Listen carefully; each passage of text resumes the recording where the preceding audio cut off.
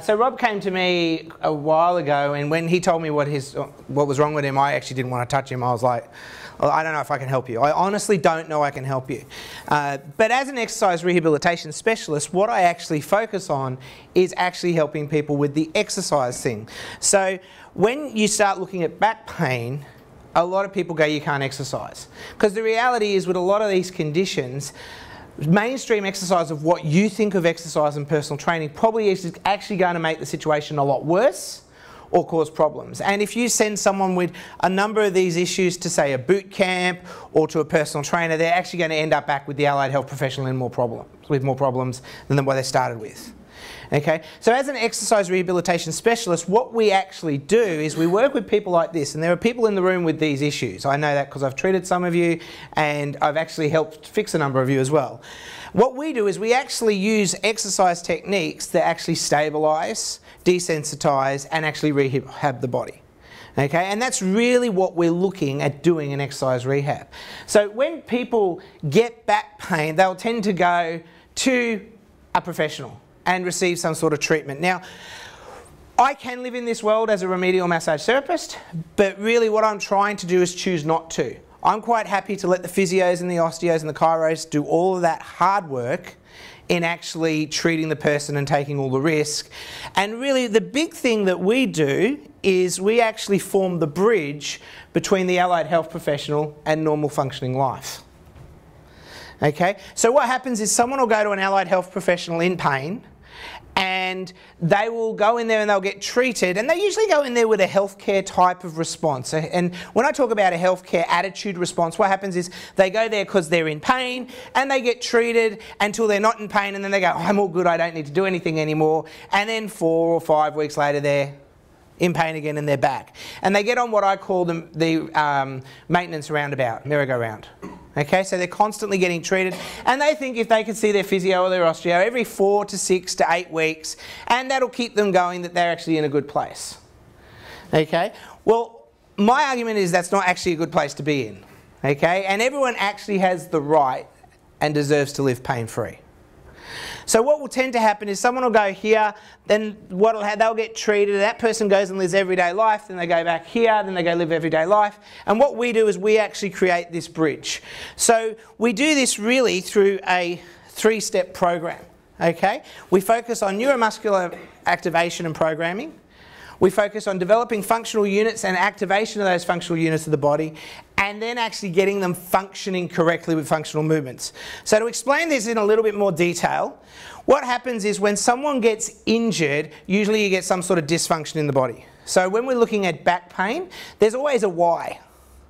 Okay, and this is where I guess I like to really work, is I like to look at the why. So for example, if someone's got sciatic pain, a lot of the time they will get that sciatic pain treated, but no one actually works out why they've got the sciatic pain in the first place. So if I can use you as an example.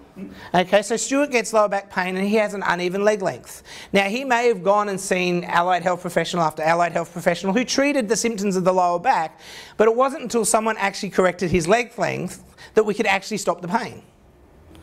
Okay, with Matt, he didn't have proper functioning muscles in his backside, in his glutes, which meant when he functioned, his back and his legs were doing more work and trying to compensate for his glutes not working. So what we do in rehabbing people to start off with is we isolate out the areas that aren't working correctly. Now with Rob, the first thing we did is we actually turned off his nervous system. We did what we call desensitize the nervous system, because you can't be happily in pain. There's 2 nervous systems. There's your sympathetic nervous system and your parasympathetic. Sympathetic is your fight or flight, and your parasympathetic is you're on the beach relaxed. Okay, pain is driven by sympathetic nervous system. Funnily enough, exercise drives your sympathetic nervous system.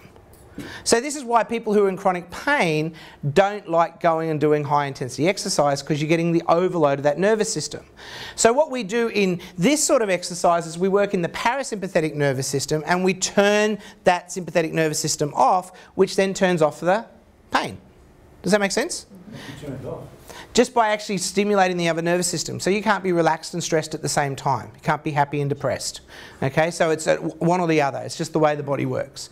So you can take people and you can give them specific exercises to desensitize their nervous system, reduce the pain and even turn it off. A lot of this is then around isolating muscles out to getting them work and functioning correctly. So a lot of the time in back pain specifically, people's glute muscles or their backside muscles don't work, or their deep inner core doesn't work.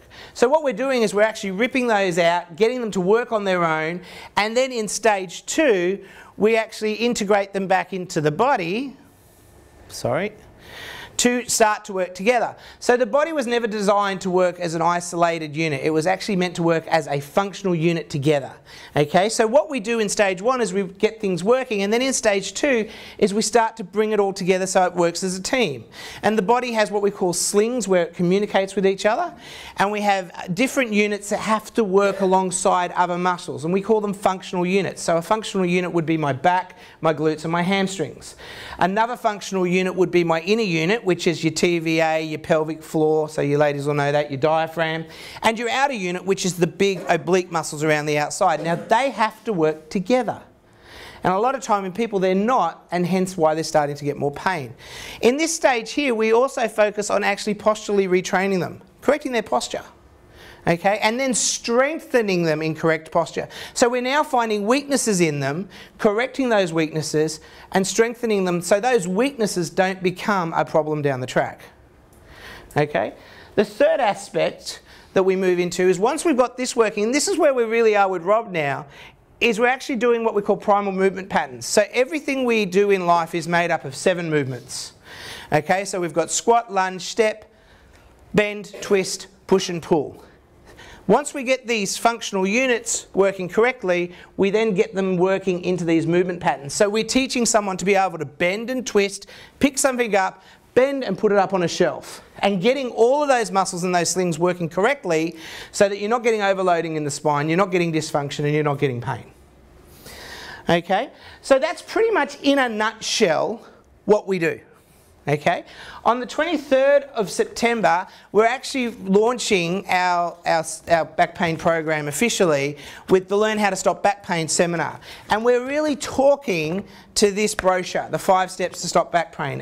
These are 5 essential steps to prevent, reduce and stop back pain. And they're all on your table. And what I'm inviting you to do is take as many as you like, hand them out to people, anyone who's got back pain. The other thing that I have here is I actually have some brochures on the seminar itself.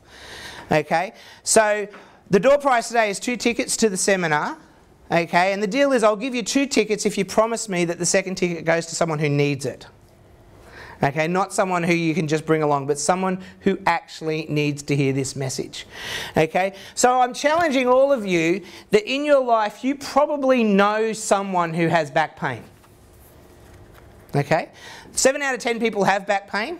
And out of those 7 out of 10 people, 90% of them have a serious reoccurrence once a year that impacts their life and prevents them from being able to just live. Okay, and they're the people who I'd like to talk to. More importantly, if they're sick of it and they're ready to take steps to stop their back pain, they're the ones who need to come to the seminar.